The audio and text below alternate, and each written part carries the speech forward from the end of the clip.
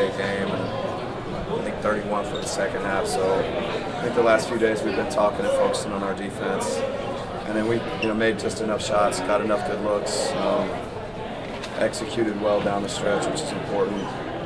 But I think it's credit to their players, how tough they played, for probably 44, 46 of the minutes.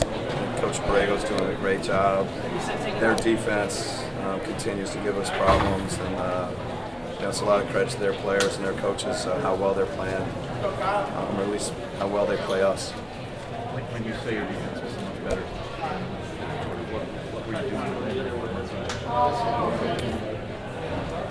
I think that there was probably a little bit better pressure on the ball and pressure on their passers. I think at times in the first half, their passers are almost like an NFL quarterback. They were able to find guys, and it just makes it too tough on your defense if you don't make it a little more difficult on the passer. And I think maybe as the game went on, our activity on the passer got better, and that made us hopefully have a half a second more to get back to their shooters and to their guys that were making plays.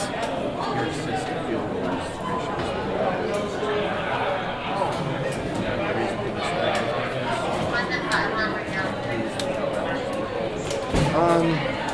you have to go back and look at the film.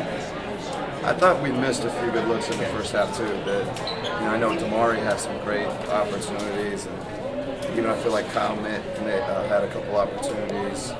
So I think it was a little bit of both, and I thought the ball movement and the activity was better in the second half, and it moved better. And when you make shots, then the defense is shifting more, and we had more opportunities. How's Keith's ankle? He looked pretty good down the stretch, so he said he thinks he'll be okay.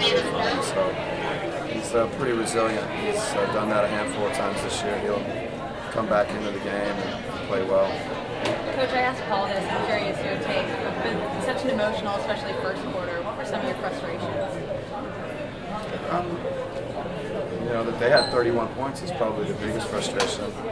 I think they hit a three there at the end of the quarter too, and they just were playing a little bit better, and I do think we had some good looks, some good opportunities that we didn't take advantage of, and I think we just wanted to start better. We wanted to play better. But I thought our guys' emotions were in a good place. When you have a lower shooting night like tonight, especially earlier on, what do you rely on? What do you think? Good defense. That's some nights you're going to make shots, and as good as shooters as we feel like we have, they're not going to be on every night. And your defense has to be there every night. You have to rely on it, you have to depend on it. And as the game went on, we got better at it. Thanks, Coach.